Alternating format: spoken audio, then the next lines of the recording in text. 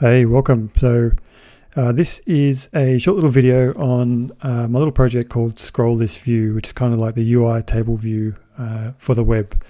And I'm just going to go through a few examples and visualize how this actual technique works using a cool tool built into Chrome called Chrome Tracing, which we'll get into in a second. But firstly, I'm going to show you the example of ScrollListView and the example without ScrollListView. So here we'll look at the one with ScrollListView, and you can check out these demos on the GitHub repo in your own leisure. But we can see here, I've laid out a bunch of cells here. I've got 8 in here, and you can see they've got the order property, which is from Flexbox, which is where all the magic happens. It actually allows you to reorder and repaint a DOM node further down the list without actually having to alter the DOM itself, which is cool. So what we can look at here, as I scroll, you'll see actually what's happened here is it's put padding top to say, okay, I've shifted a cell and it's increased this number. So now it's actually down the bottom, and the first cell is the second one now. And we just keep increasing that number as you scroll. So you can see there's a scroll down and there's a scroll up. It counts the numbers down again. It knows how to work it out. And you see the padding top increases as well. And it'll just keep cycling through.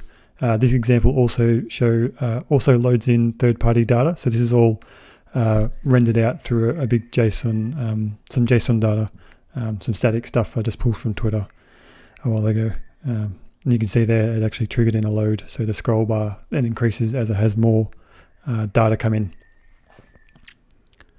which is cool. Okay, so I'll just refresh this so we get a fresh instance. We'll then jump over the timeline and show how that's working.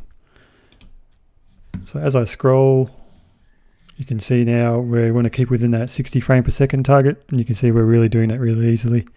And two, as well, without this library, you hit under 60 frames a second. But the real thing is when you start loading data, you see now I've actually loaded data and we barely even noticed it on here. So to show you the other end, look over here. This is the same sort of thing, but without ScrollListView. So essentially what it does is it grabs all the data from that same JSON payload and renders out like 20 cells. So each page has 20 items within it. And this doesn't do any fancy cell reordering. So we timeline this one. You can see that's sticking under 60 frames a second just fine. But as soon as we want to load another page, you can see, bam, we get that huge spike there. And that only exponentially grows as I load more pages. You'll see it actually increase. You know, I load one more page and it gets bigger and bigger. You can see there we blow out that 60 frames a second, so you're going to get some jank as you like dynamically load in more data as the user scrolls to the bottom of the scroll view. Whereas with the example here, it's really insignificant as it goes because it's only got a fixed amount of cells depending on the height of the container that ScrollListView appears in. All right, so that's a comparison between the two. Let's go one step further. Let's refresh that again. And what we're going to do is we're going to use Chrome Tracing, which I believe is available and stable, but I'm using the one out of Chrome Canary because it has a few more features in it. So essentially to get to it, you just type in Chrome Tracing, like a special Chrome URL to get to it. I assume eventually once this is more polished, it will make it into the DevTools, but right now it's sort of hidden behind this this Chrome URL.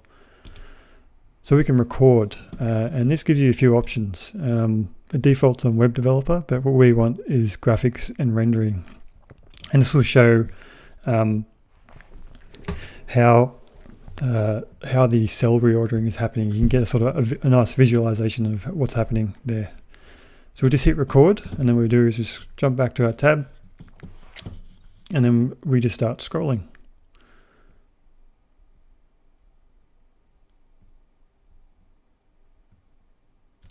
Scroll up a bit, scroll down a bit, and then we'll just go back to Chrome Tracing, and then we just tell we want to stop recording now. And this has a whole bunch of magic behind the scenes. And then what we want to look at is here. We can get what the browser is actually doing as it's rendering to the DOM, and it gives you a nice little 3D view here. So we can zoom in a bit here. You can see there each one of these cells is actually our list view. So we can jump through the timeline here, and you can see that's as I'm scrolling. And you'll notice once I get 3 cells, so once this one gets out of view here, so that's the current viewport, which is our orange highlight there. Once we get out of that view, almost, there you go. So you can now see that actually the top cell has been repainted because we changed the order property. So now that gets repainted to the bottom of the list. As we scroll through, you see I've scrolled down again, and it's reordering list items. And you can see it actually shifts the cells around. And we really have a fixed amount of cells, but we can display lots and lots of data. I recommend you check out this tool, it's really cool. That's it, thanks.